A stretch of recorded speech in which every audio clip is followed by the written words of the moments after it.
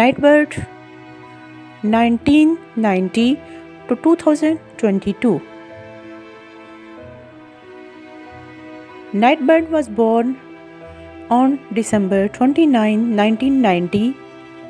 She began writing songs at a young age and started performing in public when she was 14 years old. She released his first story in 2015. In 2017, she was diagnosed with breast cancer.